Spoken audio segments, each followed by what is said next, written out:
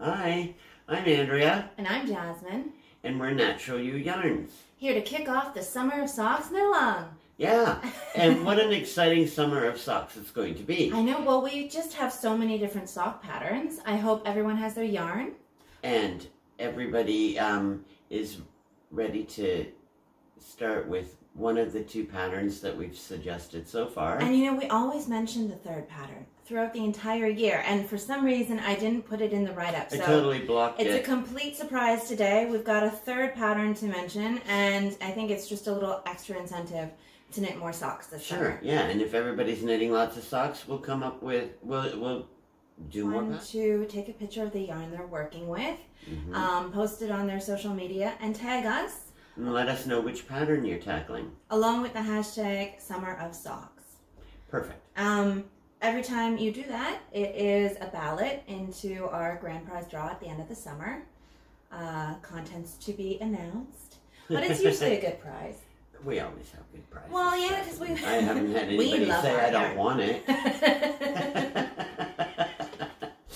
Okay, so that's the first thing you could do to get involved, is take a photo of your yarn and post it to your social media. You can share that post then into the Year of Adventurous Knitting Facebook group if you like, to keep everyone up to speed. Yes, and you really should mark yourself going in the event, so that we know that you're out there, even if you don't like to really identify yourself a lot because you're shy or something. Yeah, that's okay. Which is fun. Knitting is kind of an introverted, extroverted activity. It can, you know, either way.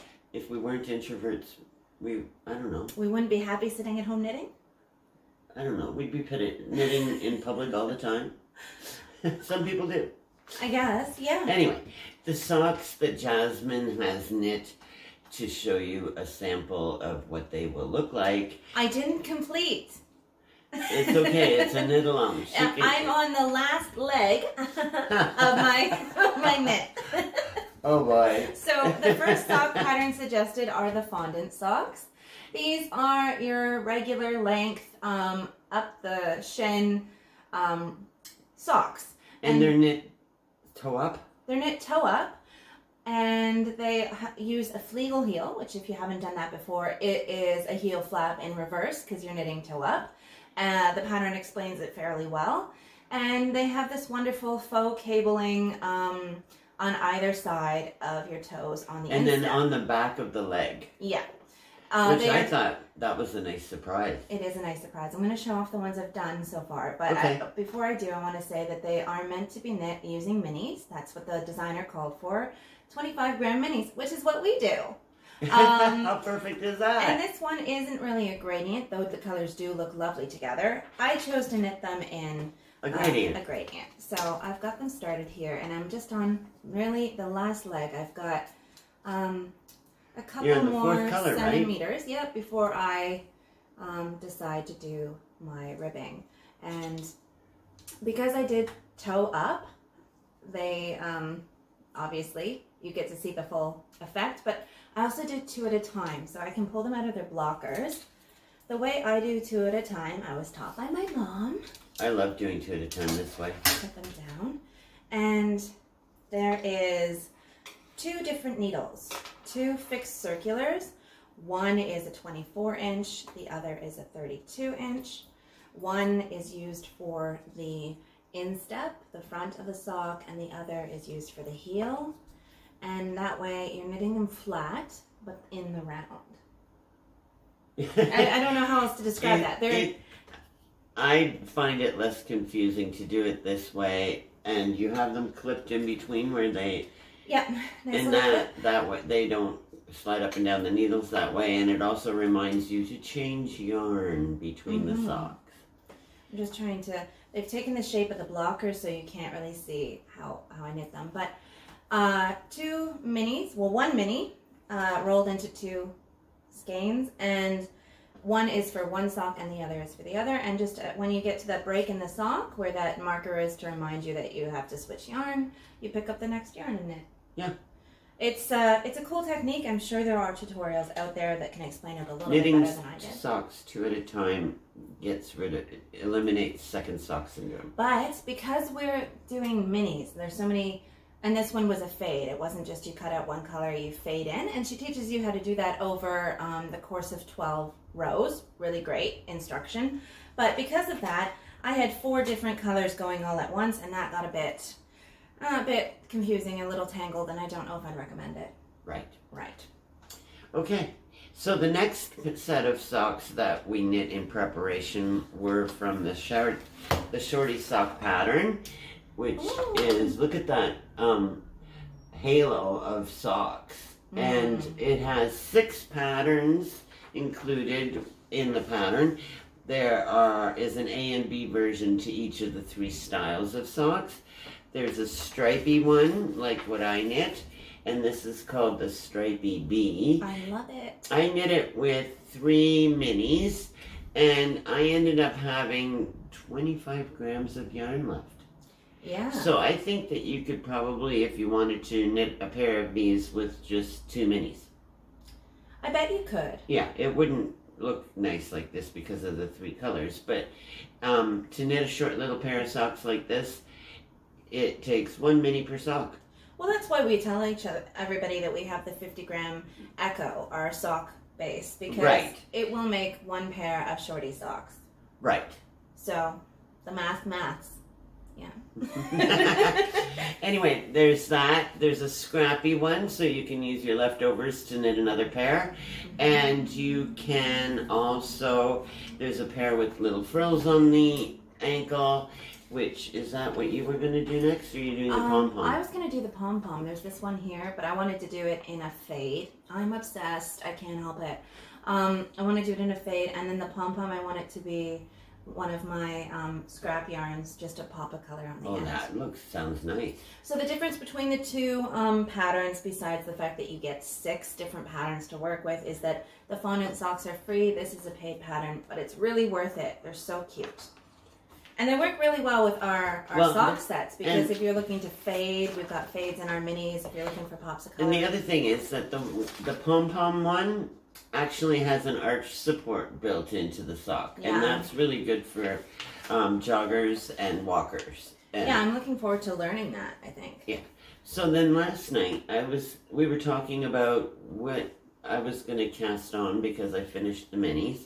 And I like a sock with a leg. So actually, we're going to trade socks. That's why these are for Andrea. And these are for Jasmine. They don't look as good when they're not on the blockers. You can't tell they're socks. I can't wait. It'll be all set for fall. Anyway, the 3rd pair of socks, and I was talking about this all spring during our sweater knit-along, is the sprocket socks. And I apologize to those of you that knit the sprocket sweater, anticipating knitting the sprocket socks, because I don't know how we blanked that one. I have no idea, because when I went through my library, the favorites, to see what we had lined up, I was like, oh yeah, I wanted to knit that. There's also a sprocket hat, so if you're continuing with us into our fall knit along, let's say fall knit along, that'll be an option too. Right. So anyway, this pattern calls for 5 minis, and I used numerous colors on the... How many did I use? 5 or 6 on the... You used 6. It's not up. 1, 2, 3, 4, 5. 5. I used 5, but I want to incorporate my main color as well. So my socks match my sweater. That's a wonderful idea. And because Jasmine's clue about not doing 2 at a time with multiple strands of yarn per sock, I've cast on double points. Learn from my mistakes. I've cast on with double points, and the interesting thing is this pattern teaches you a new cast on. I went to a very pink knit tutorial to learn how to do the twisted German cast on. Oh, I like the name of that. Right, and it's very pretty. It looks it's hard to show. It's cuffed down? Yeah. Okay. So I'll show it after I've got a little bit more knit, maybe in our next video. Yeah, I think that's a good idea. And the reason that this is recommended is because it's super stretchy. So I'm looking forward to see how that plays out. Well, I don't know if you remember what cast on you used for these, but you also did cuff down. mine was toe up, and I did Judy's Magic cast on. Which was, I've done it before, but I always forget in between, so I have to go to the tutorial. Is that the one where you like a figure 8 around the needles? Yes. And just a suggestion for if you're doing that cast on, even if you're going to work on double points, it really is easier to cast on if one of your needles is a circular, because you have to wind the yarn around both needles and then knit into it. And in order to get a nice tight start, it's easier if you only knit off one of the needles at a time. So if you pull the needle out so that the loops are over the cable, it makes it easier to knit into your toe. I definitely use circulars, but I used one circular to start each, and then I moved them onto the two with the front. That's a good idea too. Yeah. I did them separate, obviously, even though I was going to do 2 at a time. I needed to start each, and I think I increased till I had about 12 rows on each toe before I did the next one, and then I combined them onto my 2 needles. It can be a little confusing sometimes to And I'm not a huge sock knitter either, so that was a bit of a feat for me. Well, even starting on double points isn't always easy, because they flop all over the place until you've got a little bit of oomph on there. And some people like to cast all of the stitches onto a circular and then transfer them, like knit them onto the double points. I actually cast onto the double points all 4.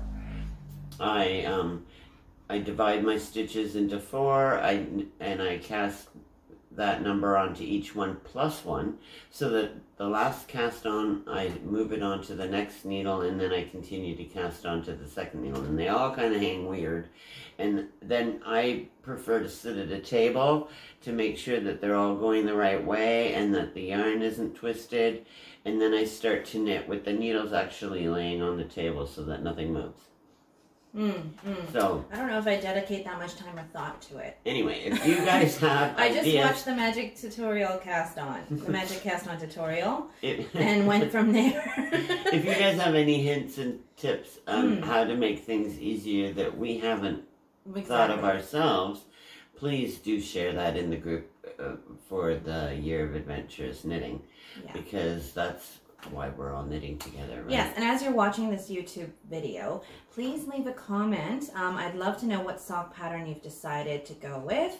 I know that you're going to post that on your socials for a ballot, but drop a comment below and let us know if you prefer DPNs or circulars. What you're starting if you're casting on today. Like, you don't need to necessarily just comment on the video. You can we can all have a conversation in the Year of Adventurous Knitting as well. In the discussion, the show notes, I will be dropping links to the Year of Adventurous Knitting group, along with the event page for the Knitalong on Facebook, so that you can have all the details and links to the patterns. Right. And popular demand has suggested that perhaps we will do some Zoom socials. Yeah, because people do like them, even though summer is a hard time to organize everyone. So, stay tuned for posts regarding when that might happen. Oh, that will be listed in the group we talked about and on the event. Okay, until next week. Yes. Have fun. Happy cast on. Yeah, happy knitting. Bye. Bye. Be natural. Be you.